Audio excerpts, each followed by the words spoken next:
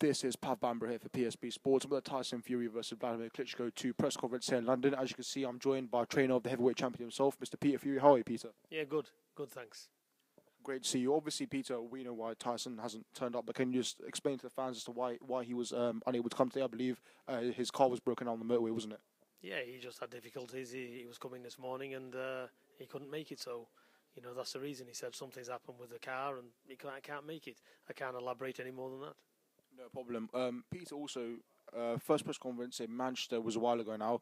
Vladimir had quite a bullish attitude there. We heard him swear for the first time. He was very bullish. What did you make of his attitude today and his body language and the way it was coming across? I don't make anything of it. What I do make is the fight's the 29th of October, and both guys need to get it on. It's been a long time in the making, this fight. It's took longer than what it should have done, and we're happy to just get it on and get the fight out the way. Obviously, I interviewed Tom Loeffler a bit earlier. He said that Vladimir is going to do something completely different in this fight. He said that he basically pretty much said he will let his hands go. And obviously, you've touched upon that as well in the press conference. Are Team Fury and yourselves preparing for a different Klitschko that's going to let his hands go and do something completely different that we haven't seen before? Yeah, sure, and he has to do. Otherwise, he's not winning, is he? So basically, that's what it is. So he knows. Like I said in the press conference, it's there's no hidden agendas, there's no secrets. Vladimir has to do something totally different if he's got a chance at beating Tyson. He knows that, and it's Tyson's job to accommodate what he brings, and I believe he can. Also, Peter, Box Nation have officially launched their box office channel. That's going to be great for the fighters financially, and obviously that's going to go out to 12 million Sky customers. A real great thing for Box Nation and for the fight itself. I think it's brilliant. I think it's brilliant for Box Nation. Sky it's good news all round, and even better so, the public doesn't have to pay any more money. So it doesn't get any better, and they can access it from the red button. So it's easy, isn't it? So it's I think it's fabulous news for Box Nation. It puts them on another level. Obviously, Peter, now with H.Fury has always been announced a huge fight against Andy Ruiz. Is that's going to be his toughest opponent today? How excited are you about that opportunity, and is H.Fury relishing it as well? I'm excited. He's relishing it as well. He's through all of his problems. He's in training and looking forward to this fight. He's looking to prove to people, to show exactly what he's about. And he wants to be known as a fighter that's not ducking anybody, not having easy routes, easy fights. So he's up against it. It's by no means any foregone conclusion. So, but look, if you want to be the best, take on the best. Finally, Peter, domestically as well, we've got loads of heavyweights: David Price, DILLIAN, WHYTE, H.Fury, Tyson, Joshua's. 2017, Peter, do you think we can see them all clash, notably Fury and Joshua, Huey and Joshua, so on and so forth? Because these are the domestic British blockbusters are the fights the fans really want to see.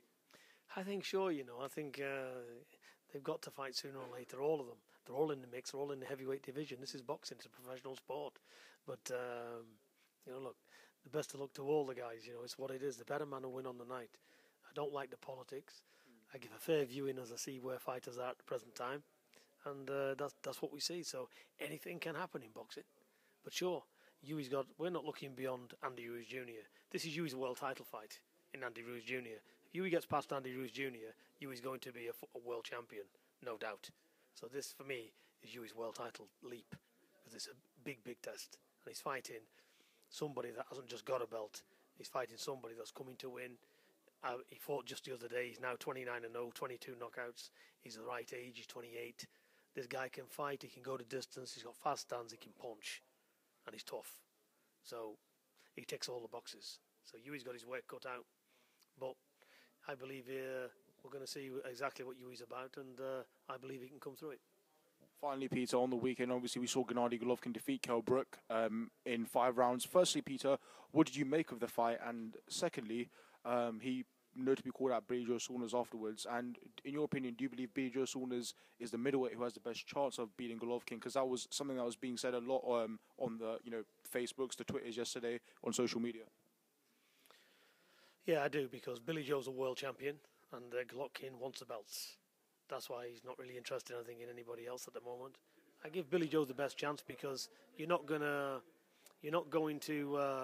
do any good with Golovkin on power, clashing with him. Boxing is an art, it's a skill. If it was down to just power, then obviously the history books would be rewritten, wouldn't they? It's more than that.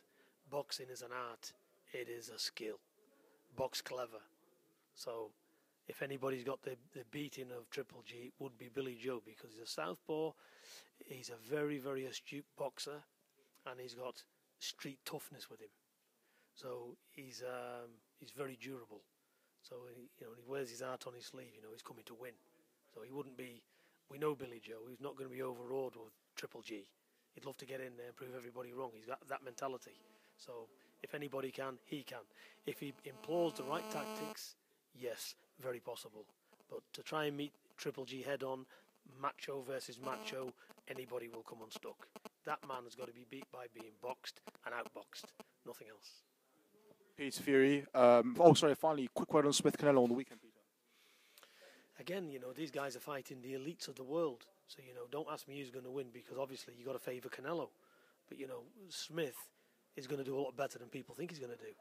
And there's always a possible upset, because he's got 2 arms and two legs, like anybody else. So I see a good fight. Smith's tough, he's aggressive, and he's had an excellent training camp as well. He's got the best of team around him, best of corners, so it's all there. So we could see something here. So who knows? Peter Fury, I want to say thank you so much for your time once again. I wish you all the best for the fight on the 29th of October, and hopefully we can see you soon. All the best with Huey as well.